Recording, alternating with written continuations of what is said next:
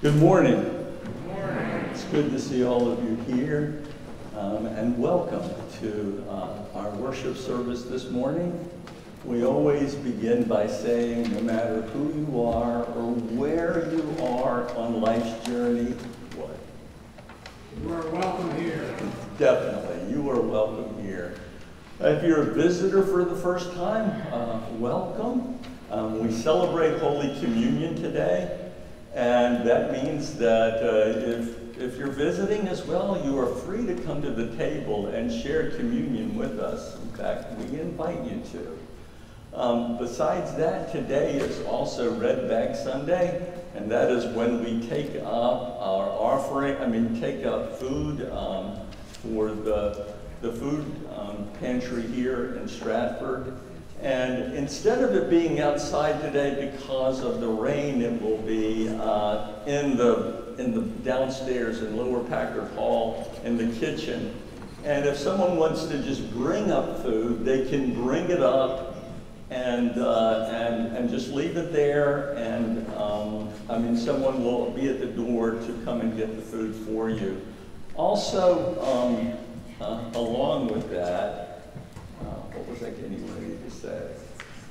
I had one other thing about the food, but that can wait. Welcome. I think Eric had an announcement he wanted to make.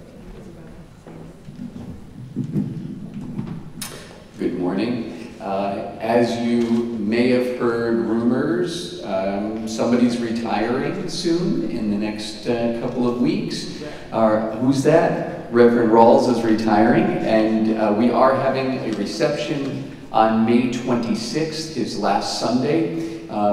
You should, if you're a member, you should have gotten an email and a letter. We'd ask you to RSVP. It is Memorial Day weekend, so we want you to put it on your calendars, but also we need you to RSVP so we know how many people to expect. There's also lots of other options in that letter and email for you to participate in us sending Ed off in style and Sam as well. So if you could attend to that today, that would be great. If you are not a member but would like to participate, please see me after the service and I can help you know how to do that. The other thing is, if you did not yet fill out a name tag to be able to wear a name tag, we're going to have lanyards and name tags starting next Sunday. And so if you'd like, the ushers have these slips of paper. You would put your first name and your last initial, how you would like it on your lanyard name tag, and just put it in the offering bucket on the way out. Thank you so much.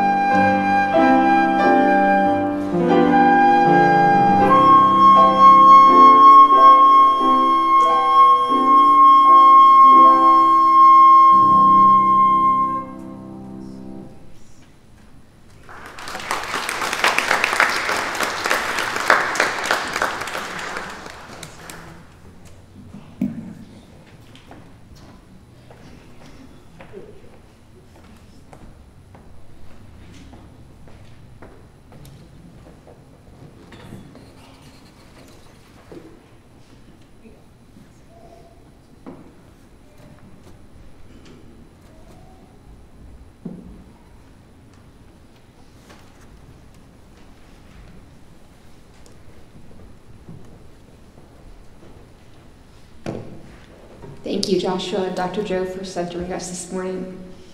Please join me in this morning's call to worship found in your bulletin or on the screen behind me. Jesus never called us to be good. He called us to follow him. Holy One, we say yes to your call to discipleship. As disciples, we are called to love all people, even our enemies. Holy One, we say yes. As disciples, we are called to forgive as we have been forgiven. Holy One, we will forgive no matter how difficult. We will forgive now and work on forgiving every day. God calls us to walk in love and worship God in spirit and in truth. We respond this morning by saying yes. This morning's hymn of praise is number 517, Love Divine, All Loves Excelling. Please rise in body or spirit.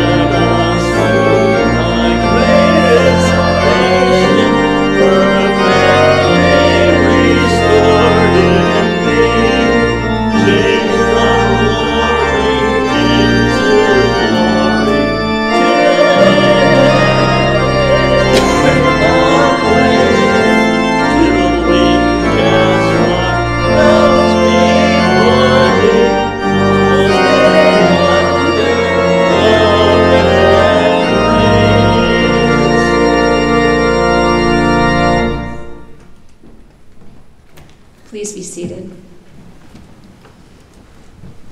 Join me in the prayer of invocation. Holy One, we do not come to invoke your presence. You are already here. You are closer than the breath we just took, and yet as far as the most distant galaxy. We do ask that you would open our eyes, open our ears, and open our hearts, that we may leave here today convinced that we have been in the presence of the living Christ. Maranatha, come, Lord Jesus, come.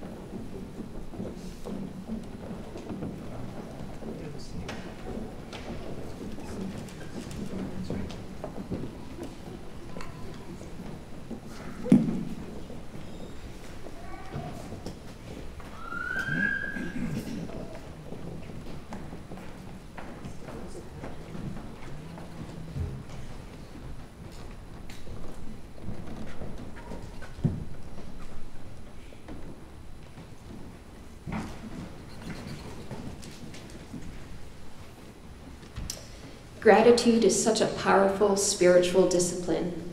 It can impact every aspect of our lives. Besides, there is so much to be grateful for. God has given us so much. God woke you up this morning. God has given you life. Therefore, in a spirit of gratitude, let us joyfully give to God as God has given to us. The ushers will now receive our morning offerings.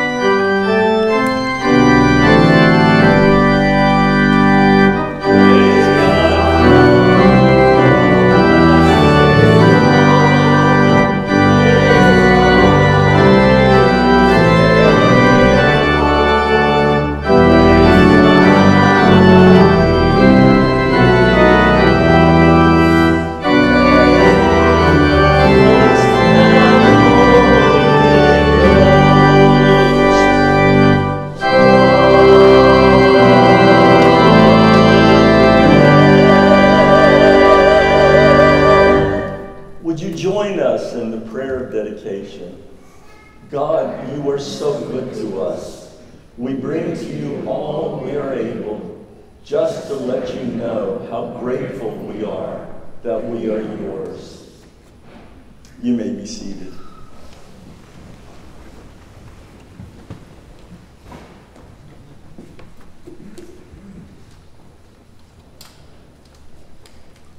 Let us pray.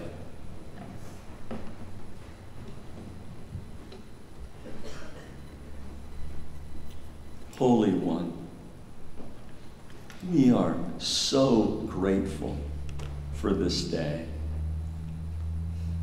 for once again this opportunity to not only be together, to fellowship with one another, to renew our bonds, but even more to worship you.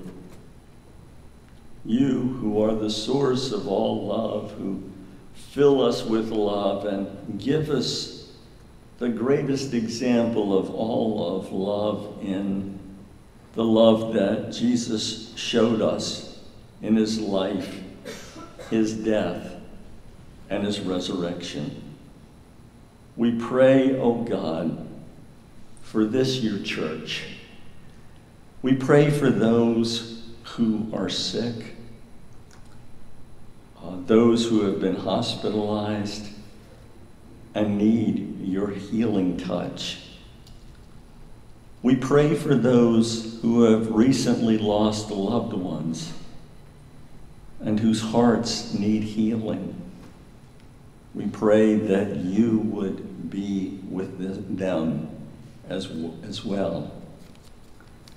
We pray with Jesus what you prayed for the church, that this church might be one, as you and the Father are one. We pray with Paul, who prayed that we might have the power, together with all God's people, to grasp how wide and long and high and deep and wide is the love of Christ. And to know this love which surpasses understanding, that they may be filled with to the measure of all the fullness of God. We pray, O God, that your Spirit would be ever present to them in their lives as they continue this journey and I continue mine. We pray that love will always come first in every decision that they make.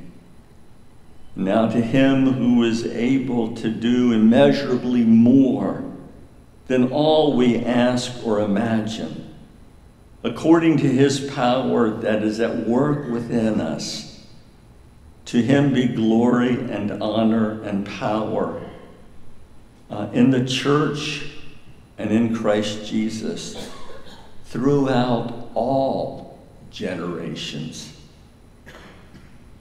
That one who taught us to pray, saying, Our Father, who art in heaven, hallowed be thy name. Thy kingdom come, thy will be done, on earth as it is in heaven. Give us this day our daily bread, and forgive us our sins, as we forgive those who sin against us. And lead us not into temptation, but deliver us from evil. For thine is the kingdom, and the power, and the glory forever and ever. Amen.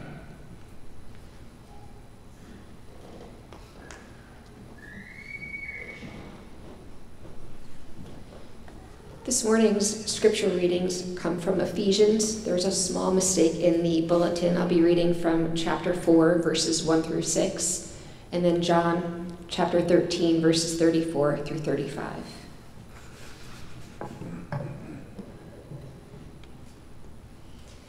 I, therefore, the prisoner in the Lord, beg you to lead a life worthy of the calling to which you have been called, with all humility and gentleness, with patience, bearing with one another in love, making every effort to maintain the unity of the Spirit in the bond of peace. There is one body and one Spirit, just as you were called to the one hope of your calling. One Lord, one faith, one baptism, one God and Father of all, who is above and all and through all and in all.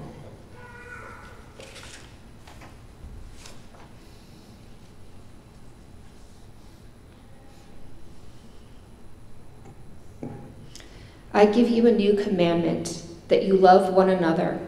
Just as I have loved you, you also should love one another. By this, everyone will know that you are my disciples, if you have love for one another.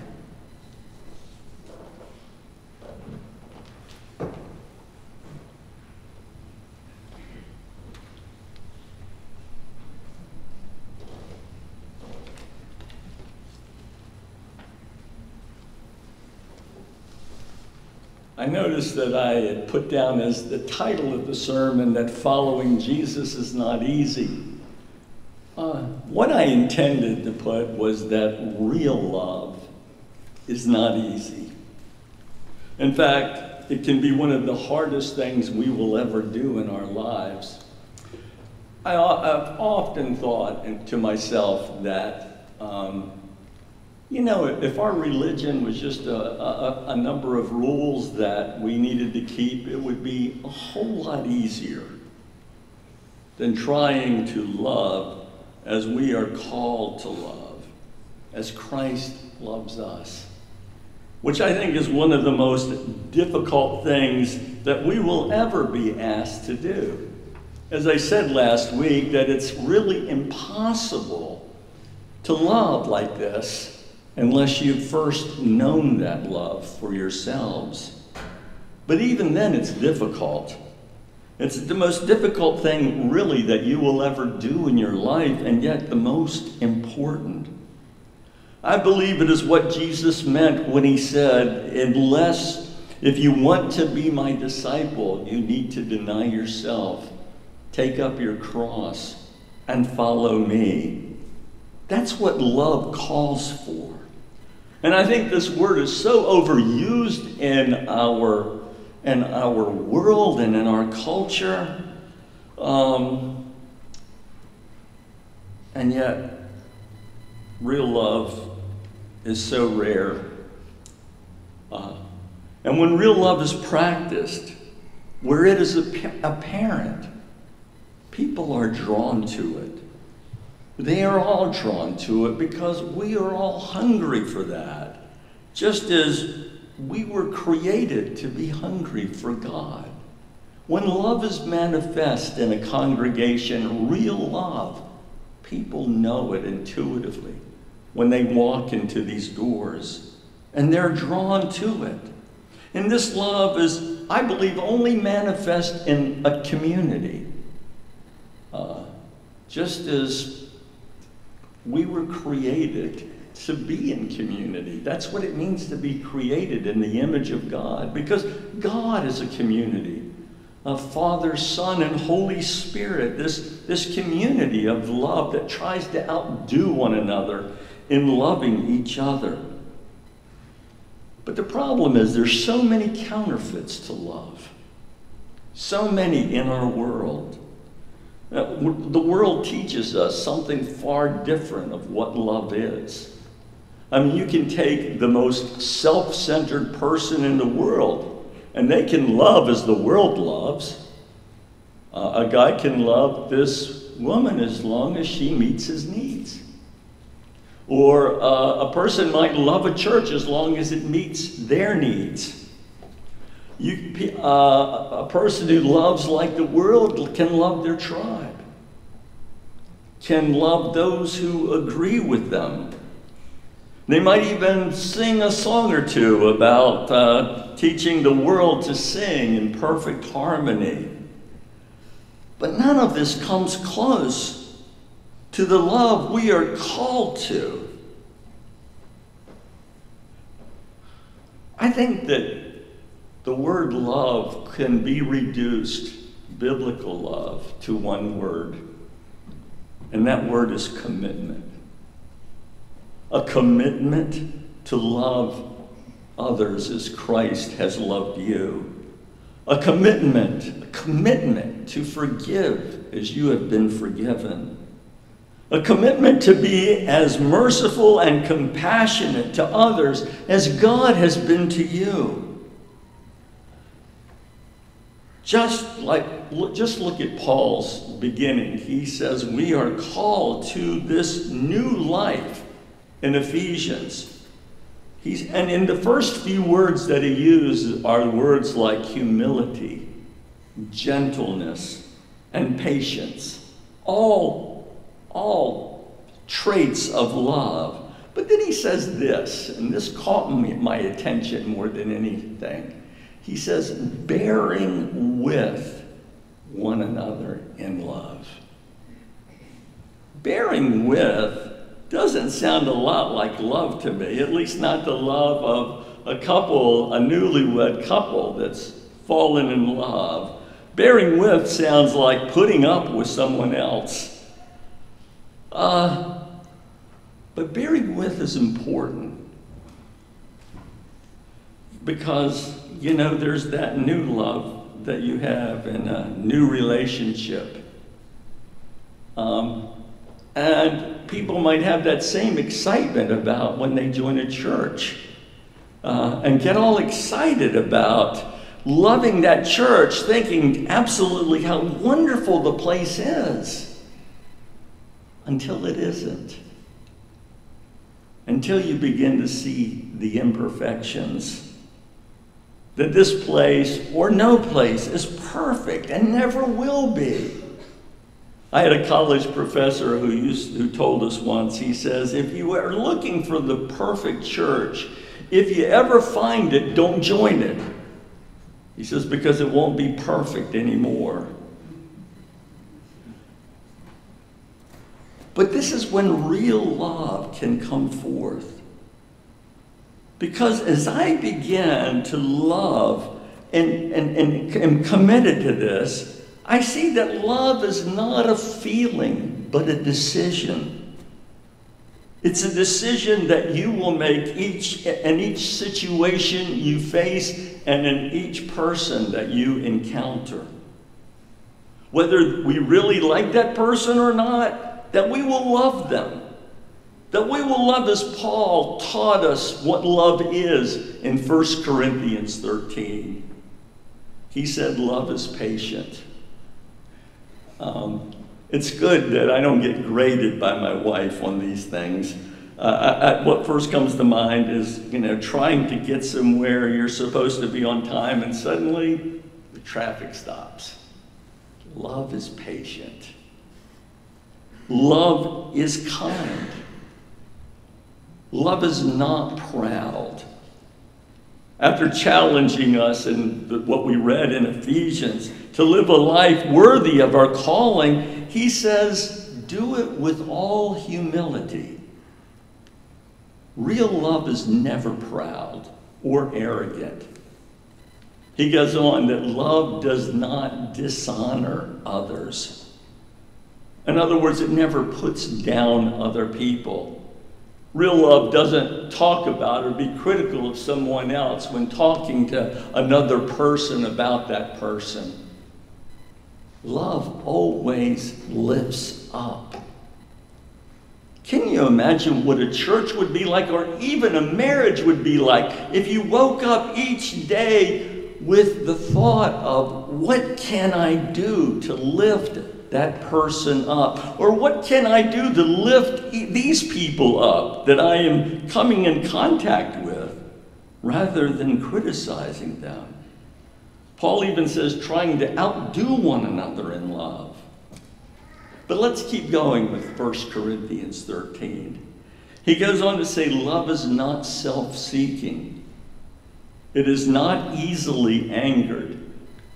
And what comes to mind is, I'm on Interstate 95 again, but we won't go there. He says it keeps no record of wrongs. It keeps no record of wrongs. Friends, what if you found out something about someone in this congregation that happened a long time ago, or something? Would you be willing to forgive as God has already done? Would you be tempted to keep a record of wrongs? Or when somebody's hurt you badly, and you're working through the process of forgiveness, because forgiveness is a process. It's not something you do once and it's over. Sometimes you have to work on it and work on it. I mean, when someone says, I'll forgive, but I'll never forget, they haven't yet forgiven. Because the psalmist says that when God forgives us, he separates the things we've done wrong as far as the east is from the west, as far apart as they can possibly be. We keep attempting to forgive someone who hurts us until it's like we come to the point that we do forget. Love keeps no record of wrongs. Paul goes on, love does not delight in evil, but rejoices in the truth. If you're truly loving, you will strive for what is right and what is fair for all people. Just as Jesus included all those who were hated and looked down upon in society, you will speak out for those who can't speak for themselves. As Paul goes on to say, love always protects, always trusts, always hopes, always perseveres.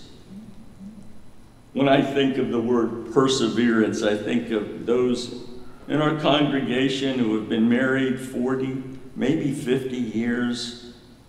I think of the men that I've known in this church through the years who took care of their wives for a decade or more when their wives were declining from a debilitating disease. And I look at those. One person was asked one time, who was constantly taking care of his wife, was asked, isn't this hard? And he said, no, I see it as a privilege. That's, I think, a real picture of what love is. It's the personification of love. And friends, if we took the covenants we make in church seriously, it wouldn't be that different from a marriage. We make promises to each other to walk together. I mean, I think so many people will walk into a church somewhat like a consumer. A consumer looks for the right product, one that will suit their needs. When the church no longer meets those needs, they move on. Some have even come to me and said, it wasn't you, but someone did something or whatever. I've had people say that when they left the church, I couldn't agree with what you were doing with the budget. Or someone say, the church simply is no longer meeting my needs. And friends, I want to tell them, you weren't called into the church to have it meet your needs. You were called into this community to meet the needs of each other. Love will always be a commitment, and it must always come first, irregardless. And when it succeeds, when love does come first, Paul ends by saying love never ends. But I like the New Revised Translation better. It says love never fails. Never fails. I think a church that perseveres in love will never go out of business. There will always be a uniqueness, a gut feeling for seekers coming in for the first time that something very rare and real is going on here. Something they may have never known before. They will know that you are really authentic followers. As our scripture said, by this they shall know that you belong to me. And I believe, and in the months and years ahead, that your love for each other will be tested and your unity will be tried. And this will be the time when you will be confronted with the most important decision that you will ever make. And that is, will love come first? Let me just clarify here. When Paul speaks of, he goes on to say, strive for the unity of the Spirit and the bond of peace. That unity that he is talking about is not uniformity. In fact, the Holy Spirit is always manifest in diversity. Diversity of races, diversity of ideas and ideals, a diversity of ages, a diversity of our own experiences, whether it be our experience in life or our faith experience. There will even be a diversity of beliefs. The key is, can we keep this unity while acknowledging our differences? Can we love each other when our ideals and our faith experiences run contrary? Unity and love does not mean that we keep our mouths shut in order to keep the peace. One thing I've realized about all churches, excuse me for a second. Every church I've ever served, and I know about in other churches, is we don't like conflict. We really don't. In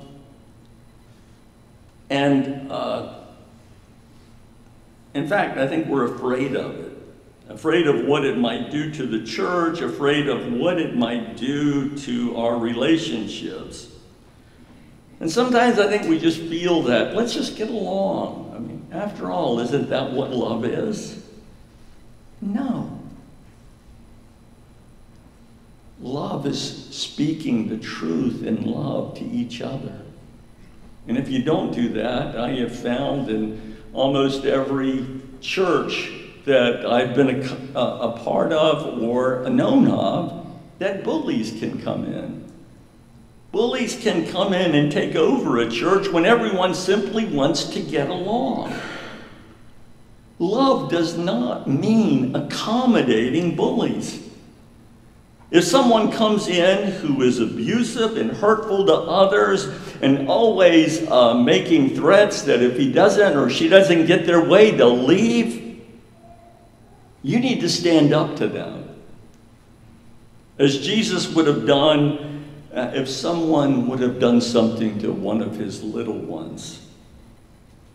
Love is not being a doormat. That goes for marriages as well. If your husband is abusive, the most loving thing you can do for him is get out. Real love is the ability to speak what you believe, whether people will agree with you or not, whether it makes them angry or not, and the ability to listen to others, whether you agree with them or not, or whether what they say makes you angry or not. We are to speak the truth in love, not bash one another if someone is different or feels differently than we do. But when there are differences, that we can agree to disagree.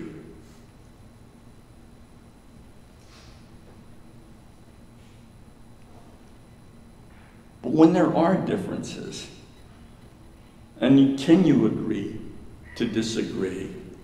Can you choose to love when you don't get your way? What will come first, your opinions or love? Will you commit yourselves that love comes first when you have very strong differences, when you have far different ideas of what direction our church needs to go in the future?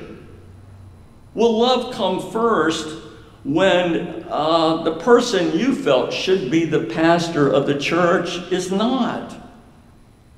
Or when things get hard, as they did during COVID, and you want to turn on each other and blame each other, and your fuses are short from all that the stress you've been going through. It's in those hard times that Paul is saying, can you bear with one another in love? I've often thought of how much Jesus bears with me. I am a sinner who has often strayed, often wanted to walk away, often angry at God, often not loving at all. But he never has given up on me, even when I've given up on myself. Last of all, let me just finish with some words from Anne Lamott, who said, when love seems to fail, or has failed, there is only one antidote left, and that is to forgive. Amen. Would you join me now, but remain seated for this one as we sing our communion hymn, In Remembrance of Me, hymn number 403.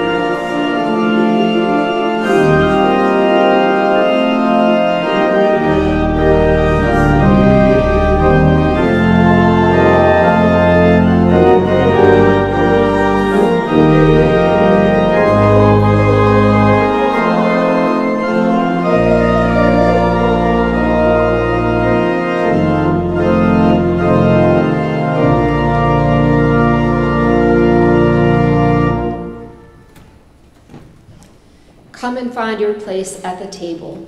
There are no conditions you must meet. In fact, there is a chair with your name on it. The spirit of love has filled this place. Joy is springing forth. We simply invite you to come and be a part of it, and we ask you to come humbly. Would you join me in the confession found in your bulletins? Holy God, we believe that you love us, but we are not sure if that is enough or that even matters. You delivered your ancient people from slavery to freedom, but we feel bound up by so many ways. Our worries and anxieties cripple us. We don't believe you are interested in the everyday circumstances of our lives. We look for healing and wholeness, void of your help. We look for peace apart from coming to you, and always end up disappointed. Forgive us, patient and waiting God.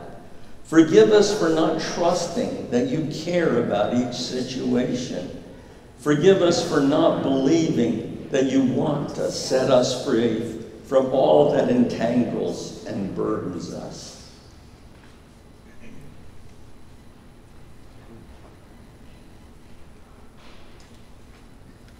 Friends, God loves us and forgives us. We can come to this table assured that we have as much right to be here as anyone, because it is Christ who has invited us. It is Christ who meets us here to offer us grace and to make us whole.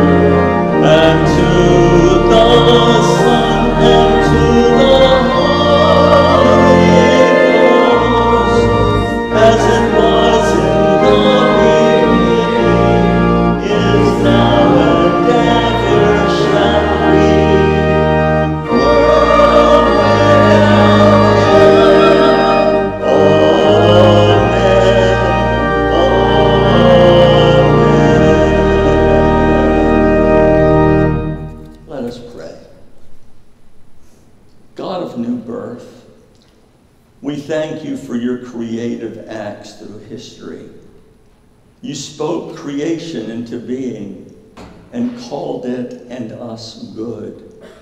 When we strayed, you sent prophets and teachers to remind us of your word. You sent Jesus to teach and to love us and to bring us back to you. Be known to us now through the gift of your Holy Spirit, in the breaking of the bread and in the drinking of the cup. Give us the hope of faith. Open our eyes that we might recognize you in the new life all around us. Give us to know your resurrection. United in spirit with people in all times and places, we pray. Amen. You may be seated. We remember that on the night in which he was betrayed, that Jesus took bread and broke it and said, "Take and eat. This is my body broken for you. Do this in remembrance of me." In the same manner, he took the cup when he had supped, saying, "This cup is the new covenant in my blood. This do as often as you drink it in remembrance of me. For as often as you eat this bread and drink this cup, you show forth the Lord's death until he comes." Ministering to you in Christ's name, we give you this bread.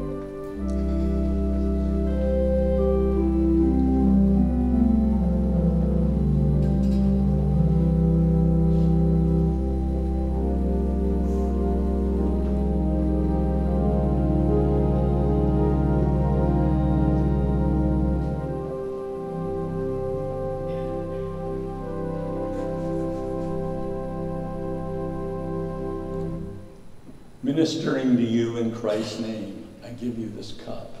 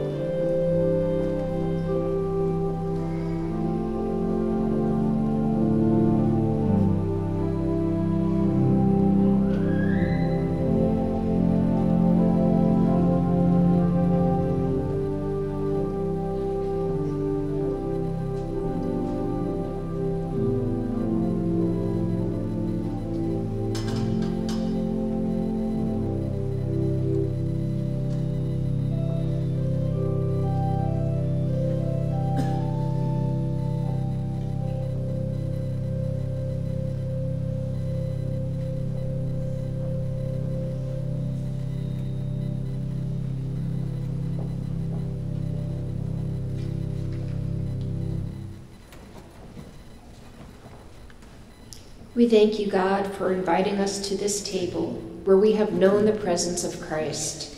Strengthen our faith, increase our love for one another, and let us show forth your praise in our lives. Through Jesus Christ, our Savior. Amen. Our closing hymn is number 422, Let Us Talents and Tongues Employ. Please rise in body or in spirit and join in the singing.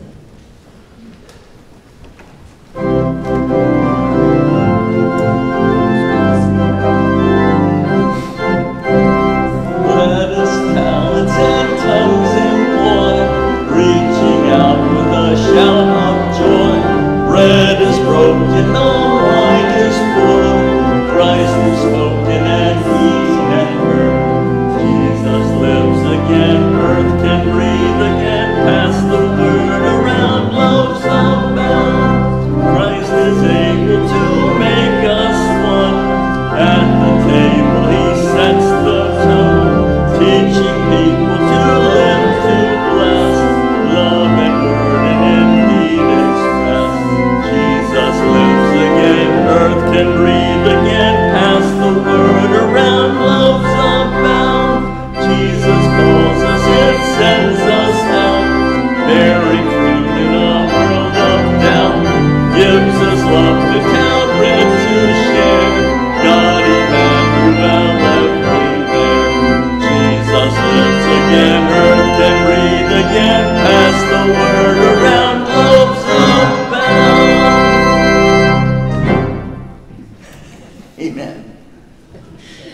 please join me in the Song of Simeon.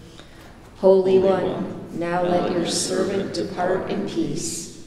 Your word has been fulfilled. My own eyes have seen the salvation which you have prepared for all people, a light to reveal you to the nations, and the glory of your people, Israel. My peace I give to you, not as the world gives, but as I give. Let not your hearts be troubled. Believe in God.